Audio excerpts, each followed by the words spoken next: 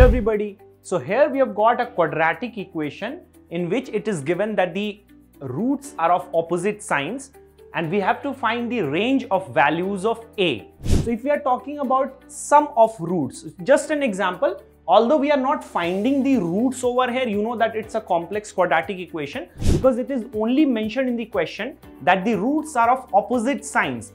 It's not mentioned about your magnitudes. So you're not sure about whether it is positive, negative or zero.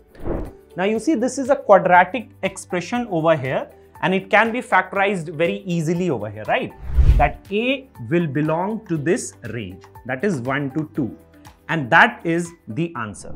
Hello everybody. So here we have got a quadratic equation in which it is given that the roots are of opposite signs and we have to find the range of values of a. So let's start doing it. It is given that the roots are of opposite signs. So if you are thinking of taking the sum of the roots, so let's see what's happening. Suppose the roots over here, they are alpha and beta, right? And don't forget that they are of opposite signs. So if we are talking about sum of roots, just an example, although we are not finding the roots over here, you know that it's a complex quadratic equation. But just suppose that the roots are of opposite signs, just taking any random values. So you see they can be like this, suppose. So you see this sum over here is what? Minus 3 plus 7 is coming out to be 4, right? And if suppose the roots, they are of this form, minus 9 and suppose 5. So you see this sum over here is minus 4. So sum is positive, sum is negative. And it can also happen that suppose the roots are of opposite signs, but they are equal. So the sum over here is coming out to be 0.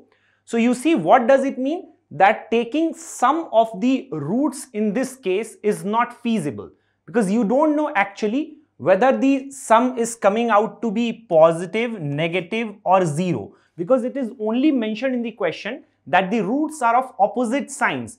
It's not mentioned about your magnitudes. So you're not sure about whether it is positive, negative or 0.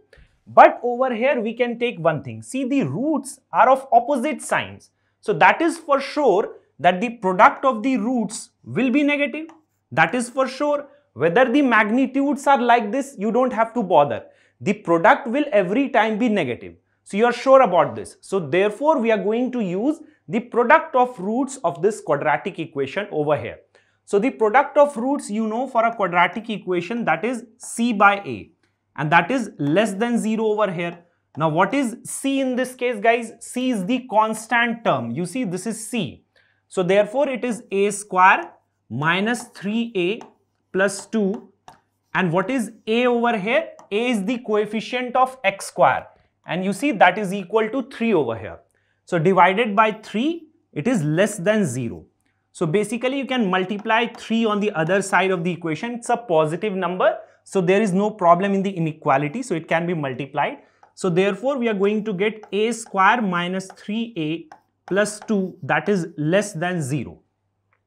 Now you see this is a quadratic expression over here and it can be factorized very easily over here, right? So after factorization you will get a minus 1 into a minus 2 and that is less than 0. And now we have to find the range of values of a, for which we are going to use the wavy curve method, a very simple method. So over here, if you take the number line, the zeros are 1 and 2, right? So it is 1 and 2 over here.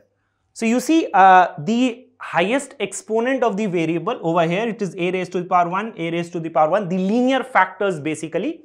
So basically this is before the constant term. This is before the constant term. It means it is not of the form 1 minus a. So you don't have to bother. You can say that the very first thing over here will be positive. This range will be positive. And then you see the exponent of the linear factors, they are odd numbers, 1 and 1. So the sign will change. So minus, again at 1 also the exponent of the variable is, exponent of the linear factor over here is odd. So again it will change. I hope this is clear. So in which range of values the value of this expression is coming out to be negative? That is 1 to 2. So what will I say? That a will belong to this range. That is 1 to 2. And that is the answer. I hope this is clear to every student over here.